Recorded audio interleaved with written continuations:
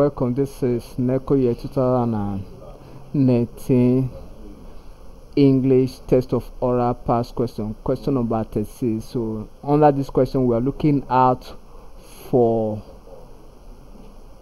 the option that has the main or primary stress among the list of options as related to the given word, and the area the stress fall on is indicated with capital letter. So we want to look at the position of the main or primary stress in this word called orthogeneria.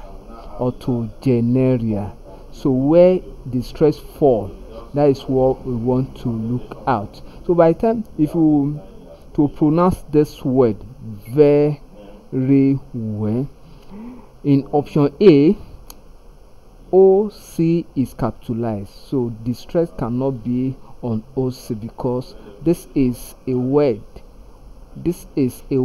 of how many syllables? 1, 2, 3, 4, 5 syllables. So the stress cannot be on the first syllable, then the stress cannot be on the second syllable.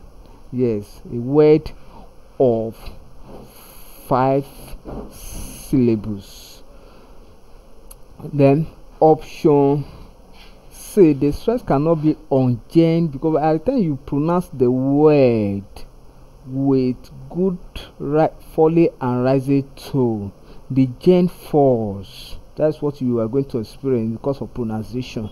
Then when you now get to in option D, RA is stressed. That's why it is written in capital letter.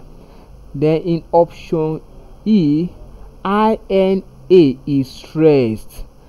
And by words of this nature, orthogeneria, if you look at the A rise while the rear falls, that means that our stress will be on the AR. Therefore option D is correct. It's where we have our primary stress. Thank you and God bless you. Ensure you subscribe for more of our videos.